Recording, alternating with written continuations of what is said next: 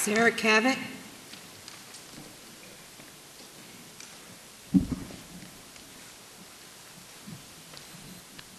Good evening, everyone. Good evening. Good evening, Executive Baker, elected officials, members of the staff, citizens. My name is Sarah Cavett, and I have lived in Fort Washington for 36 years. I am speaking as a private citizen. I firmly believe that the major responsibilities of government are public safety, since economic development does not flower if everyone doesn't feel safe and secure. I also believe that government is judged by how it treats its most vulnerable citizens, our youth and our seniors. Therefore, monies should be allocated based on those priorities: public safety, education, and senior citizens. Whatever is possible to be done by the county, at the county executives level when it comes to education should be done. I'm going to be submitting specific remarks, and so my comments now are very general. I want to compliment your administration on the improvements to the county website, particularly with the spending disclosure section, which does help provide some transparency to the budget process, which we did talk about last year. The initiation of 311 and County Click are also very valuable and very useful. However, we're still having a lot of problems with technology failures when it comes to live webcasts, and we believe that we should be able to consistently and regularly access our government at work, and that includes county council committee meetings via the internet. As most people know, I am a proponent of the zero-based budgeting process. I am hopeful that it could be used at least as an experiment when it comes to the newly established Department of Permits, Inspections, and Enforcement. Lastly, we must spend at least the amount of money we spent last year, and if not more, on DPWT and the Department of Environmental Resources and the new department. Enforcement and inspectors of our own laws and regulations, absolutely mandatory. The lack of enforcement of Chesapeake Bay critical area regulations, noise ordinances, etc., all have a negative impact on our quality of life and on economic development. I thank you very much for allowing me to speak, and I would like to submit my additional comments for the record. Thank you. Thank you, Ms. Cavett. Anthony Zambadino.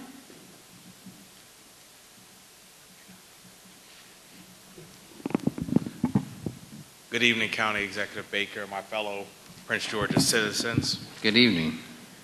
My name is Anthony Zamfordino, and I'm here tonight representing the ARC of Prince George's County. As a member of the Board of Directors and Chair of their Government Affairs Committee, I am pleased to have this opportunity to share some comments with you in our efforts to prioritize the county's spending options for the coming fiscal year. First, let me thank you for your support which our agency and individuals with intellectual and developmental disabilities and their families have received in the past year. We've been blessed as an organization to receive grants from the Department of Family Services, the Department of Housing and Community Development, as well as the Community Partnership Grant Program. Each of these grants are vital in supplementing state funding, which provides a large safety net and a variety of services to meet the needs of over 2,000 individuals within the county who receive a range of information, referrals, educational, and direct services from the ARC. We compliment you and your staff on the Transforming Neighborhood initiatives, but we would ask that as you revitalize these areas and bring hope and progress to residents, and as you continue your efforts, we urge you to broaden your scope and allocations to include needs for those with intellectual and developmental disabilities who may not be clustered in any geographic area of the county, but who nevertheless are vulnerable and at risk.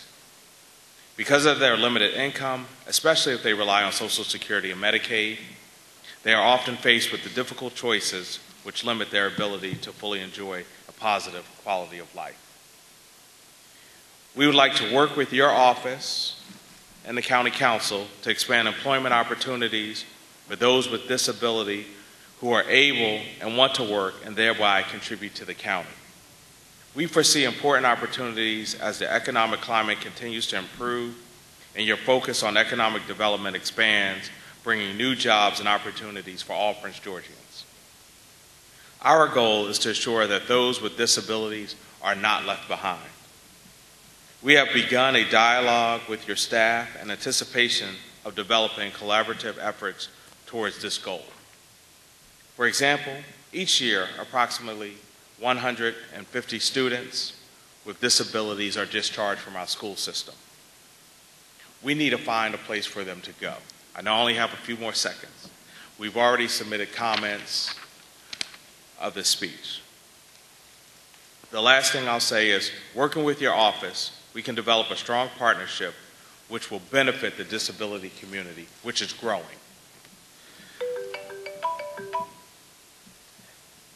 As a county employee, staff, and work to support individuals with disabilities in their efforts to seek and maintain jobs, in this way our partnership will benefit the county as a whole. As your economic development plans continue to expand, surely there can also be an increased employment opportunities for those with disabilities. We understand that the county is not in a position to provide a great deal of funding for direct services, but with your leadership can begin to provide increased opportunities for those who want to and are able to work. This is a win-win situation, and I thank you for listening to me for 3 minutes. Thank you, Anthony, and thank you for your work that you're doing. David Prince.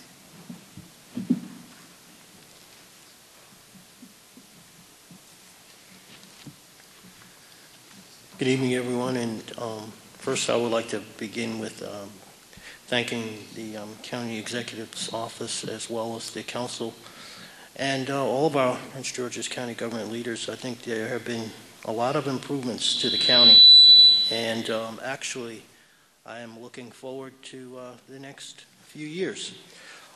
Just a couple of items that I would like to bullet that I think we might want to take note of as we engage in future planning. In regard to transportation needs on 210, there's a pretty obvious need for bus shelters. There's some strange things that you see along the route when you see mothers and baby carriages trying to cross 210. It really is of great concern. Also, in regard to street markings and painting, it generally is a good job, but there are some areas where there needs to be some improvement. I also echo what was said earlier about increased traffic safety and enforcement. Red light running, I still see some of that. One other area in regard to storm preparation, I noticed that our county doesn't provide sandbags to residents. I wonder if that's something we should be working towards. I would like to see a public campaign to improve the image of Prince George's County. I know that there have been efforts in previous administrations and of course in yours, Mr. Baker. I just think that in terms of our interaction with other counties and the district, I think that we could get a big public backing and support from our citizens in the county, and I'd like to see that campaign begun. Two other points. If it's possible that we could get more aggressive enforcement in regard to litter and illegal dumping. Periodically I'm seeing dumping in the county, and I'm hoping that we keep enforcement aggressive in this area. And lastly, I think I'll stop there and just say I think the county's heading in the right direction. Thank you. Thank you. County Executive Baker, ladies and gentlemen, good evening. I'm Errol. Mr. Gomes. How are you doing today? Fine, thank you. Good.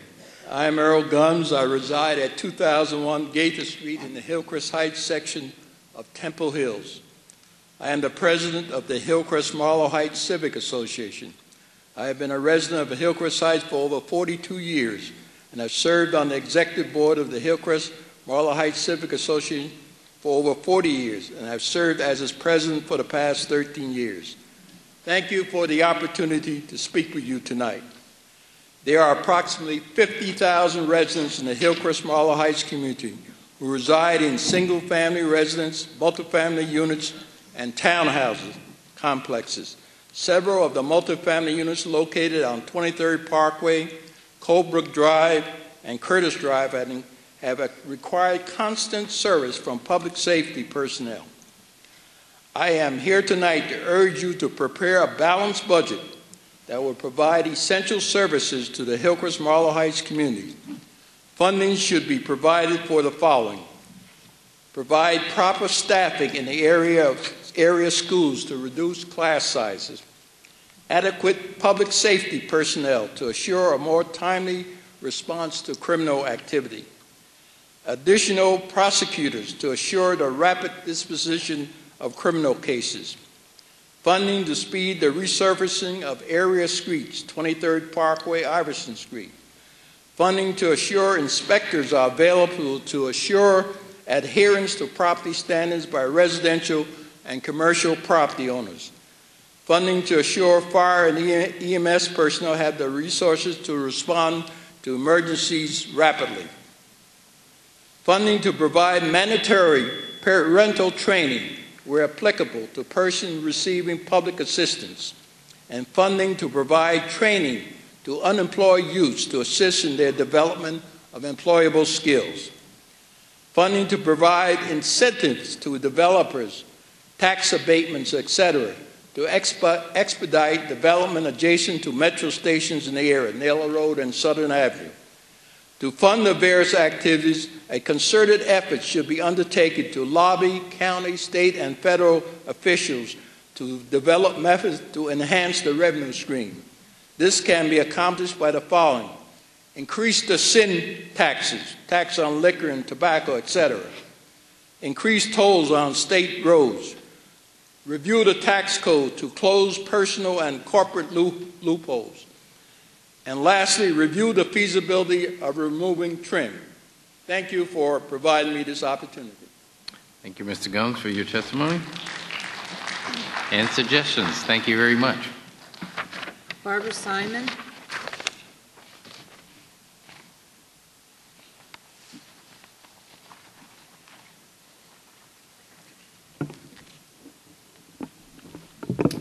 Good evening. For the record, I'm Barbara Simon at 121 Lassner Lane in Greenbelt, Maryland. I represent tonight the Friends of Prince George's County Libraries, of which I am the president. Our library has 19 branches with their own friends groups, but together all the groups form the county group. And on the subject of the library's budget, we always speak with one voice to advocate full funding. We are fortunate to have an excellent library system with numerous small branches tailored to the community and larger branches offering a wider selection of materials and more programming, especially for children.